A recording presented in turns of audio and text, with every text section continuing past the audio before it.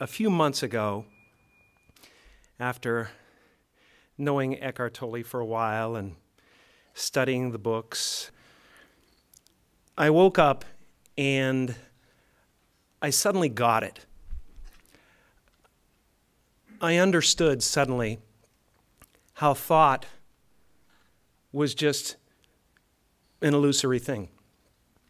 And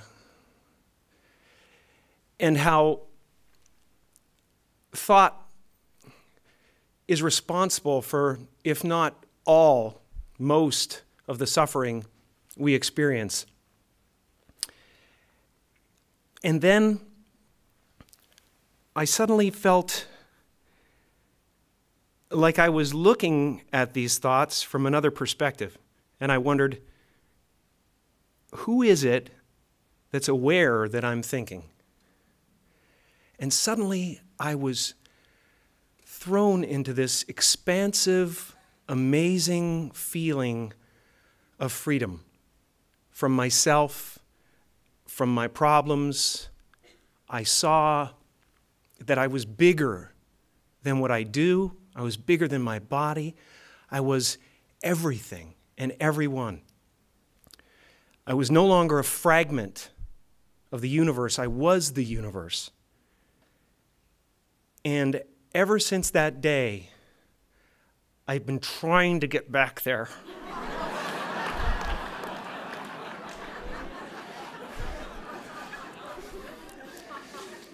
It comes and it goes. It's like riding a wave. Sometimes I'm on, sometimes I'm off. But at least I know where I want to go. And that I want to take as many people with me as I possibly can, because the feeling is amazing.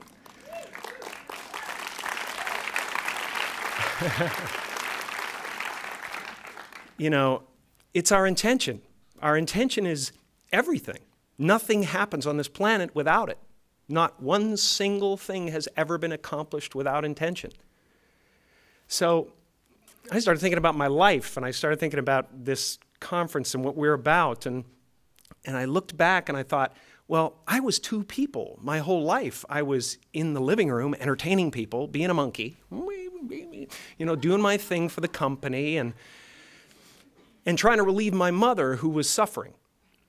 She had rheumatoid arthritis and phlebitis and everything under the sun that was nagging at her, and she was depressed. And I wanted her to be free. And I wanted her to realize that her life was worth something because she gave birth to someone who was worth something.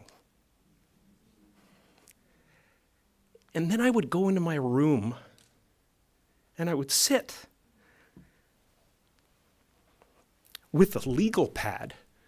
I was a little kid. And I would sit there and I would try to figure out what it meant, what it was all about. Why are we here? What is this? And one day I read something from Buddha that said that all spirituality is about relieving suffering. And I suddenly realized that's what I'm doing in the other room. and I'm aligned. You know, my purpose is aligned with this. So I felt incredibly lucky. I lose sight of that all the time. I get caught up in different concerns and ego concerns. But I'm so lucky to be a part of this community and to do something that is of value.